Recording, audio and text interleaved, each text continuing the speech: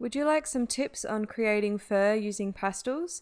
In this video, I'll show you 4 different ways of achieving a similar result with different types of pastels, and then I'll show you 4 different types of fur using my favorite method of working with pastels. I'm Kirsty Rebecca, and I make drawing and painting tutorials that are easy to follow even if you're just starting out. As always with my pastel work, I'm starting out with Clairefontaine pastel mat as the base. And you can buy this in pads or in single sheets, and it comes in a variety of colours, but today I'm just using the white. For the first example, I'll be using pastel pencils by themselves, and I'm just using these Faber-Castell Pitt pastels. You can use any pastel pencil that you have. I also like using the Carbothello pastels. So for the first 4 examples, I'm using the same image just to show how close you can get using different varieties of pastels. So in this first one, I'm just using the pastel pencils, and when you're working in a subject that's black and white, just make sure that your black areas aren't completely black and your white areas aren't completely white. So at the moment, I'm actually using a dark blue pencil to fill in the black areas, and then I'll go in with some darker colors on top of that and some highlights on top of that as well, just so it stops the black bit looking flat. And it's the same with the white areas as well. You don't want to go in just white because you won't be able to add any highlights on top of white. So I usually start out with more of a creamier color or a darker color than just white. And then when I go and put the highlights in, at least there's something underneath for the white highlights to actually show up. When you're working with pastel pencils, it's still the same process where you have to layer your fur on top of each other and then blend out in between each layer. Once you have your first layer down with your pastel pencils, you can blend it out so that you can soften that layer a little bit and push the pastel into the tooth of the paper, which allows you to add more pastel on top. And I usually blend it out with my fingers or a blending stump, and sometimes I use these cotton tips because I always have them lying around the house.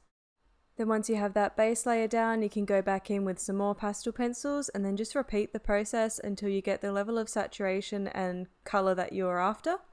Another tip when you're working with fur that looks like it's one colour, for example this tiger has a lot of sections that look kind of orangey brown, just make sure that you're not using the same colour over the entire piece and then no other colours. So for example, I'm using a lot of oranges and yellows and browns and reds and different kind of colours in that orange fur, so it just doesn't look monotonous and the same across the whole piece. Working with pastel pencils can actually be the most expensive way to do a piece, especially if you're doing a really large piece, because you can imagine, yes, it's cheap to buy a set of pastel pencils in comparison to soft pastels or pan pastels, but the amount of pastel that you get in each pencil is really not that much in comparison to a pastel stick. So if you're doing an entire piece with pastel pencils, you're going to wear down that pencil really quickly and you're going to need to buy more pencils more often.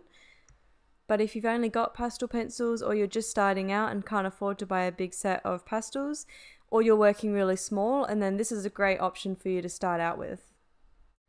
Don't worry too much about adding detail in the first few layers because you'll end up blending it out when you go in with your cotton tip or your blending stump. But make sure that even when you're blending, you're following the direction of the fur, because if you go sideways instead of vertical here, you'll be able to see those pencil strokes in the end result. So just make sure that you're paying attention to your reference photo and which way the direction the fur is going. When you're working with pastel pencils by themselves, they're not as bright and vibrant as some of the soft pastel options out there. So sometimes it can be a little bit hard to get those really bright, vivid colors or white highlights when you're using pastel pencils by themselves. So here you can see I'm adding a little bit of yellow to those orange colors in the fur and a little bit of pinks and cream colors to the white part of the fur, just to make it look less flat. So basically when you're working with pastel pencils, it's just a layering process like anything else. Put a layer down and then blend it out, and then go back on top with more pencil and then continue to blend it out until you get to the end result that you like. In the final layers, I tend to add a little bit more detail and start overlapping some of the fur on top of each other and letting those pencil strokes show through so that it looks a little bit more like fur rather than really blurry. So moving on to the next example, I'll be using hard pastels, and I'm just using these Conti pastel sticks, and you can use whatever brand you have, but these are the ones that I have available, so I'll use those to show you. Using hard pastel sticks can be quite a lot quicker than using pastel pencils, because if you want to fill in a large area, you can actually just turn the stick to the side and then fill it in that way. And you also don't have to sharpen it like a pastel pencil. So that can save you a bit of time.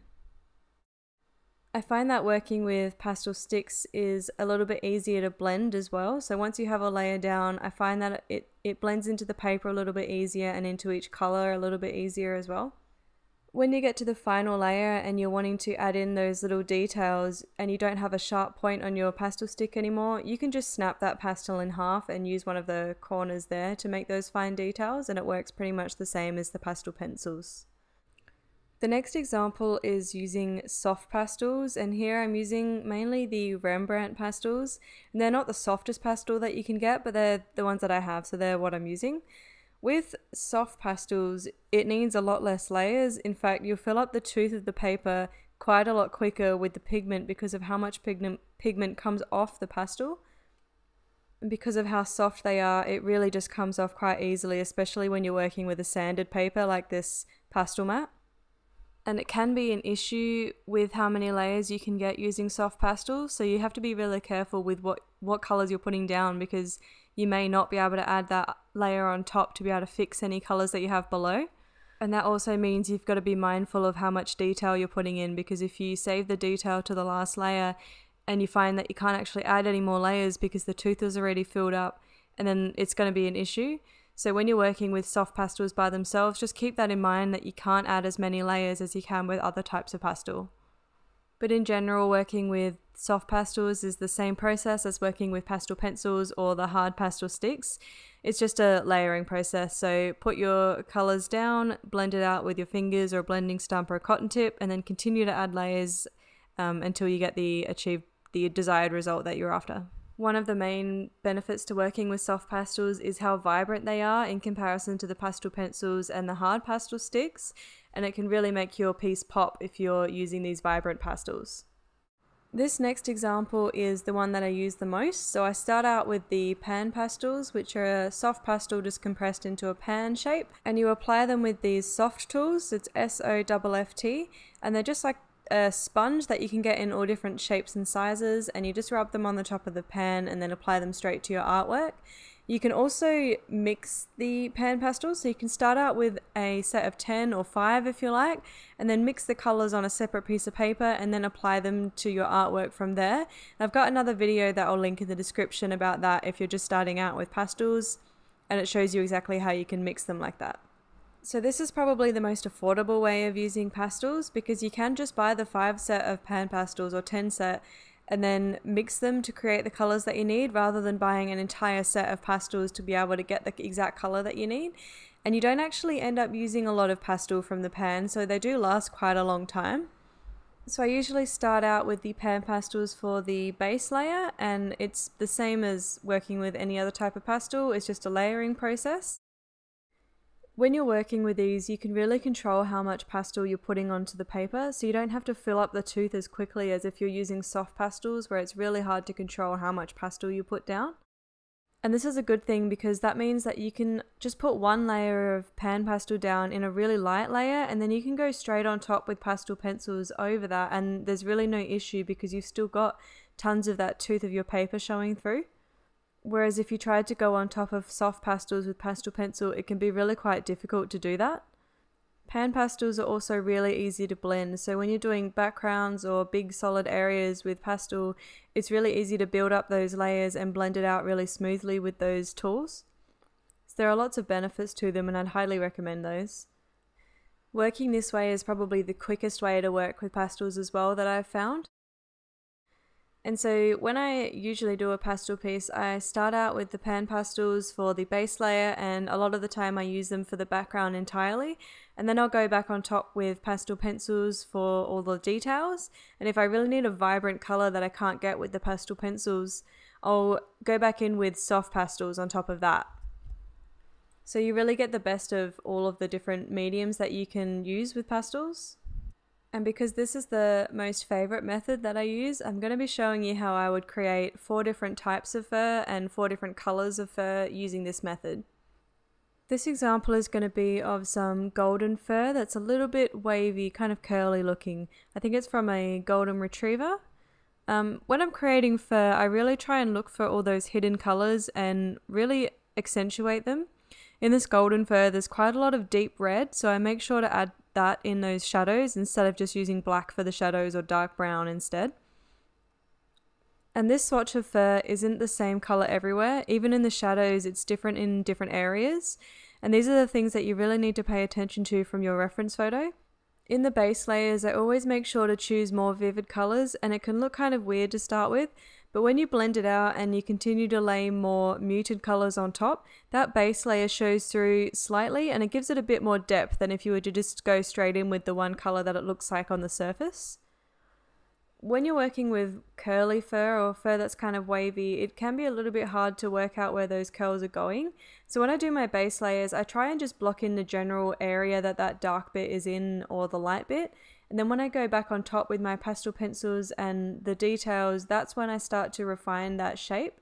And it doesn't have to be exact to the reference photo, but I try and make it as close as possible. You've really just got to think of fur as more clumps and clusters rather than individual pieces of fur. If you start trying to draw every strand of fur or hair, it's going to look really wiry and unrealistic. But I do always include a few little flyaway hairs just to make it look a little bit more realistic. This next piece of fur is from a poodle, I believe, and it is black fur, so it's one of those colors that people seem to have issues with when they're drawing animals. So when blocking in the base layer on complicated fur, like curly fur like this, I just try and get in the darker shapes and the lighter shapes in place and not worry too much about the detail, because you can slowly define each section as you continue to layer. And black fur is never just black, there's always blues, purples or reds or another color hidden in there. If you're struggling to see those hidden colors in the black fur, I would suggest taking your reference photo and importing it into a editing program that has an eyedropper tool like Photoshop. And I know that there's some free ones online, but I can't remember the name of them. But you want to just click a section of the fur with the eyedropper and then see where it appears on the color wheel, because that can really help you determine whether it's like a blue shade or a red shade, and you can just purposely add more of those colors into the fur. And adding these subtle colors in will help stop the fur looking flat, whereas if you just use the black alone, it's gonna look really flat. There's nothing wrong with using black pencil, and I use it all the time, but I always make sure that I'm using another color with it as well, so it doesn't just stay black. When you're doing highlights on black fur, don't leave them just white. It can make the animal look like it has really grey hairs and it really ages the animal. So make sure that you add other colours in as well that you see in your reference photo, like blue. And blue is a common colour because black fur is very reflective and it can show colours that are in the background of the picture. So if the animal is outside, it's very likely that the blue from the sky is showing in your animal's fur. And in between each layer, you'll probably see that I'm blending it out with my finger. And this helps stop it looking so rough. It blends it and makes it a little bit smoother, but it also helps push the pastel into the tooth of the paper. And that way it's not sitting on the surface and it allows you to add more pastel on top of that. And as I continue to layer, I'm developing those little curls of fur more and more in each layer. And when you have fur like this where the highlights are really quite bright and the dark areas are pretty dark, make sure that your gradient between the light and the dark is very gradual. So don't just put a big block of white in the middle of the clump of fur. Make sure that your black really fades into that white area so that it looks a little bit more natural, and that helps it give it more of that curve shape. And then for the final touches, I'm going in with the white just to bring out those little wispy flyaway hairs that make it look a little bit more realistic. The next swatch of fur is kind of a brown color and it's really quite short. And when doing hair like this, a lot of beginners do their strokes really evenly, starting and stopping at the same point each time with all their hairs going in the same direction. And when you look closely at the reference or the animal in real life, their fur isn't even like that. It's pretty random. Hairs go in the same general direction, but they aren't lined up like a picket fence. Make sure that you vary the point that your hair starts and stops at, and make sure that some of the hairs go off on a different angle or curve slightly. And make sure that you don't just use one color for the dark areas, one color for the midtones, and one color for the highlights. And this goes for all different types of fur and colors of fur because it will make the piece look really unrealistic. Just make sure that you vary the colors in different areas. So I'm using different colors of red, different shades of brown and yellowy colors depending on what I see in the reference photo. When you're doing short hair especially, it can seem like the easiest type of hair because there's no really difficult curls or waves or anything like that. But when you get to the subject's face, you have to pay really close attention to the direction of the fur, especially around the eyes and the nose. The fur changes direction quite a lot, so make sure that you're looking at your reference photo to make sure that your own artwork reflects what you see in the reference photo.